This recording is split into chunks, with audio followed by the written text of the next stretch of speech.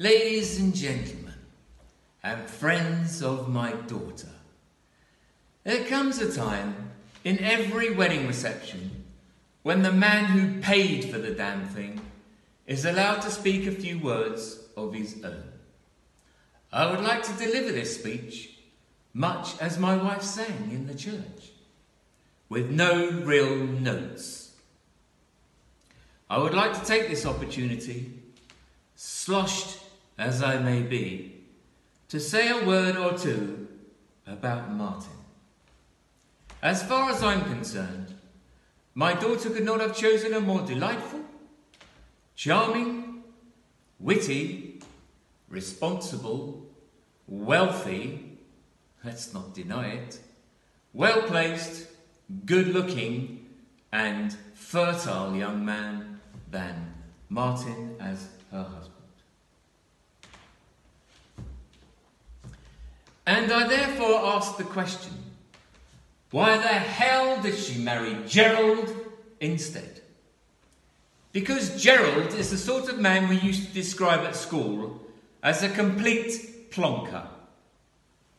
If I may use a gardening simile here, if his entire family may be likened to a compost heap, and I think they can, then Gerald is the biggest weed growing out of it.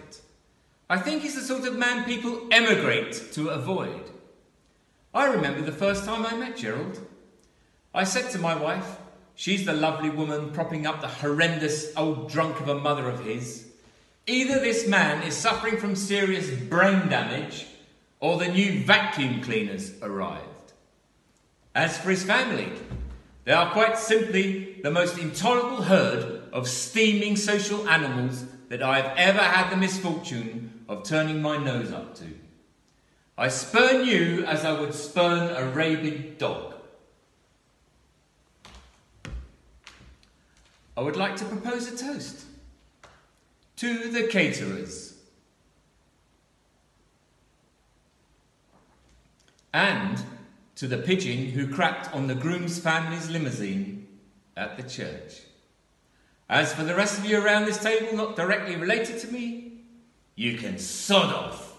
I wouldn't trust any of you to sit the right way on a toilet seat.